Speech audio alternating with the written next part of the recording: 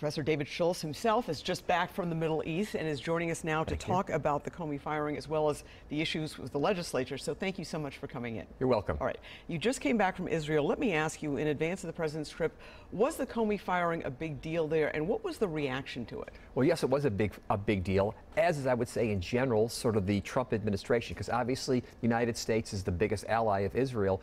And the people I talked to, including some people, who are, reasonably high up over there, are confused, as many Americans are, regarding what's the overall grand strategy for the Trump administration.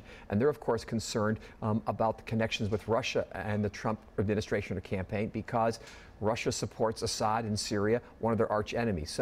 And neighbor, yes. And so there's a lot of concern and worried about the predictability, strategy, consistency. I'm not sure what adjective I'm looking for here, but certainly concerned about trying to discern some purpose out of the Trump administration and what it's doing, including the firing of Comey. All right.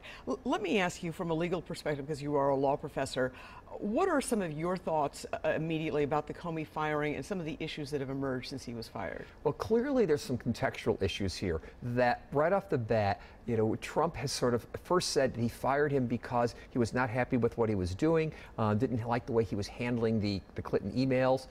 Well, he could have done that, way back on January 20th when he took office. And the reason why I'm mentioning that is that oftentimes in criminal law, you have to look at context and circumstance. And here we have Comey apparently having made a request for increased funding to do the Russian connection investigation. There seems to be an investigation that's moving further and further in terms of looking to a variety of people, such as Flynn, his former national security advisor who had to resign. Right. One possibility is that if Trump, in fact, fired Comey to try to halt or short-circuit the Russian investigation, this sort of fits the classic definition of obstruction of justice, efforts to try to interfere with an ongoing federal criminal investigation. And I hate to sort of draw parallels back to Watergate, but there's a parallel here in terms of a president trying to obstruct a criminal investigation that could very well involve him. Although we are not there yet in any way, but and the president is saying that the reason he fired, although there have been some different sort of nuanced versions here, is because of the way he handled the Clinton investigation. Even Senator Ted Cruz said it would be a lot cleaner if he had done this in January or the first day he was in office. And the Republican chairman of the Senate Intelligence Committee is saying the same thing, Senator Burr. Right, and also the fact is that we might recall that during the campaign, at one point, Trump praised Comey for having lots of guts for having reopened the investigation, that like 10 days before the election. And so it almost seems as if Trump's own statements in the past about Comey contradict what he's doing now. And in fact, that's the bigger problem here, beyond the legal issue here. It's the incredible confusion that's occurring in the Trump administration, where no one's speaking with a consistent voice and they're all over the place.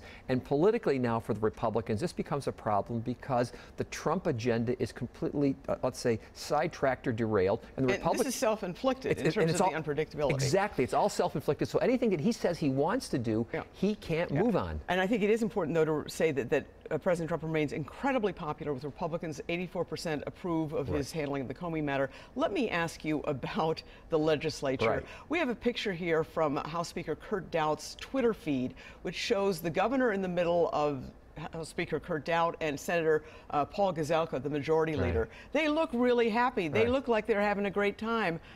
There's a week left. The president, or the governor rather, just vetoed all the budget bills. Can they make this work? Are they going to make this deadline of next week? It's going to be very hard to do so. The state's budget is composed of 10 bills at this point. The governor vetoed 5 of them. 5 of them haven't hit his desk yet. To use the analogy, I'm a professor. If my students turned in 0 out of 10 items on a quiz, I know what the grade would be at that point. It's an F at that point. With 1 week to go, they are very, very far apart. I would be surprised at all if they reach it by the constitutional deadline. The real question now becomes, is there enough momentum there to do anything to be able to get this done before July 1st to avert another government shutdown? And I see both the governor, very, very popular, and the Republicans making the argument that they have mandates, and they're going to sort of, I think, dig in for quite a while. So I doubt by a week from Monday, we're going to see resolution of this matter. All right, and you're saying possibly we could have a government shutdown. It's right now. It's rolling. July 1st. Right, it's rolling in that direction again. And even if it's closer to July 1st, it still poses problems for local governments and school districts that don't know the certainty of their funding. All right, absolutely. Well, Professor David Schultz, always a pleasure. Thank you so much for coming in. You're welcome.